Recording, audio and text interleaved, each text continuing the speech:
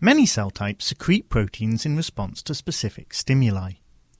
The actin cytoskeleton has long been implicated in regulating this process, but as Dan Cutler from the MRC Laboratory of Molecular Cell Biology in London explains, actin's precise function in regulated secretion remains unclear. In some systems, actin appears to interfere with exocytosis, in others to promote it.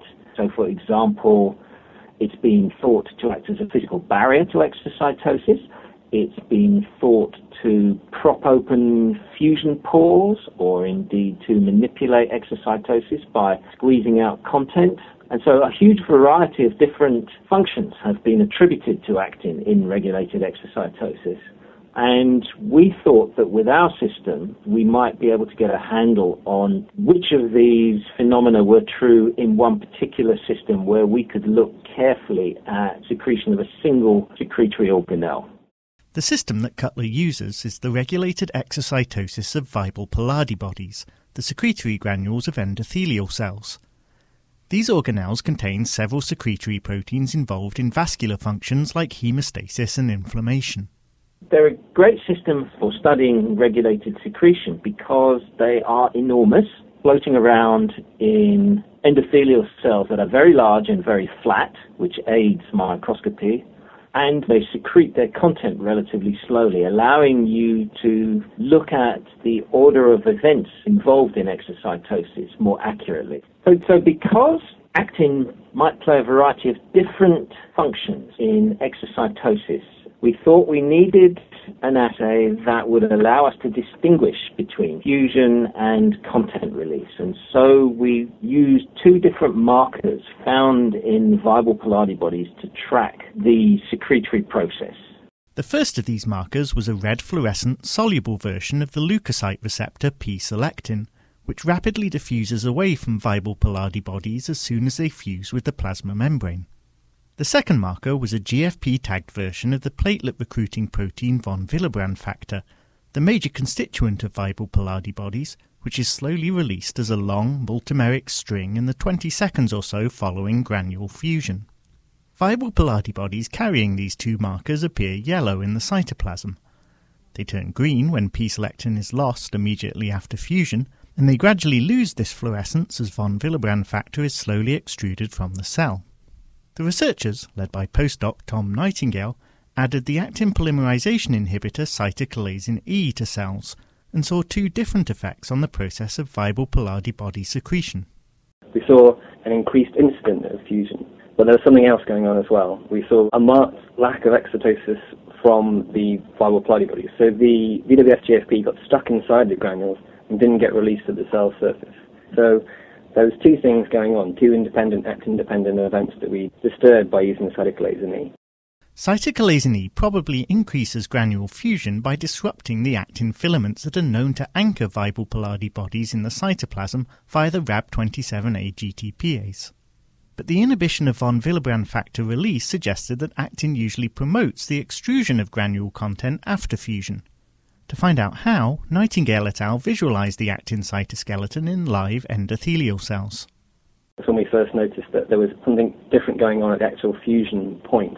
So just after the Weibel-Palade body fused, about 2 seconds post-fusion, we saw a marked remodeling of the actin. This small ring of actin forms. We worked out how to fix and image these processes by immunofluorescence using some help of another collaborator, Louise Kramer.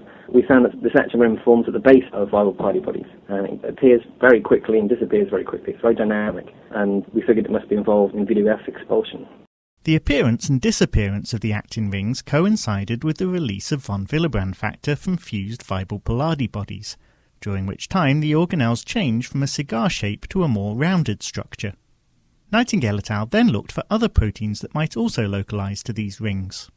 An obvious candidate was myosin 2, as it's got a pretty well characterized role in a number of other secretory processes. And also we saw this change in shape, so maybe that hints at a force-generating protein. So we localized myosin 2 to the actin ring, and then we used a myosin 2 inhibitor to show that if you inhibited myosin 2, you saw a similar effect to fediclasin E, in that the VWF didn't get out of the Weibel-Palade body as it should. What is this dynamic actomyosin ring doing to promote von Willebrand factor release? One possibility is that it holds open a fusion pore between the Weibel-Palade bodies and the plasma membrane, and that actin and myosin inhibitors close this pore, thereby blocking content extrusion. In order to test that, we thought that the easiest thing was actually to just directly look. So we identified individual exocytic events by light microscopy and then found them again in specimens prepared for conventional transmission EM, took serial sections and reconstructed in 3D what was going on. And essentially what you can see is that although the von Willebrand factor is still sitting there, going nowhere, the pore is actually wide open. And so it cannot be that the blocking of actin function is somehow interfering with the ability of the pore to be open. So actin has two contrasting roles in Weibel-Palade body secretion, inhibiting fusion, but promoting the release of the granule's contents once fusion has occurred. So normally the Weibel-Palade bodies are anchored to stop immature Weibel-Palade bodies exotosing. We don't quite know what goes on, but there's some change that occurs that allows Weibel-Palades to exotose and leave this tethering. They then fuse with the cell surface. And about 2 seconds post-fusion, an actin nucleation-dependent event occurs, and an actin ring forms around the base of the exotosing Weibel-Palade body. This somehow recruits myosin 2B, and we think a contractile event occurs whereby the ring reduces in size, and this forces out Weibel-Palade body content, a bit like squeezing tube of toothpaste, and this allows the VWF to be expelled into the plasma and presumably then recruit platelets. It remains to be seen if actin plays similar roles in other types of regulated exocytosis, and many questions remain about the mechanism of Weibel-Palade body secretion, such as how the actin rings are nucleated on the granules after fusion. Indeed, this actomyosin recruitment might represent an important control point for endothelial cells. It's long been thought that Weibel-Palade bodies contain contents that you would like to differentially release.